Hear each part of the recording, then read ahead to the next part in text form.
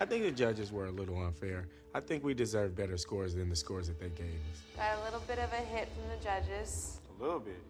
Got a lot of a hit from the judges. It was one bad race, but it wasn't the Olympics. So better to get that bad race out before the finals come. So let's do it. Let's do it. No, that doesn't look good. I teach ballroom, not salsa. So this week is the toughest week ever on Dancing with the Stars for me. Go. What are you doing? Over my head. It's so frustrating to try and get Maurice's steps precise when I'm not even comfortable with the salsa. Oh, Before you were saying close my feet. yeah, Now but you're saying... I'm still trying to figure things out, too. Okay. Work with me, please. I am. 1, 2, 3.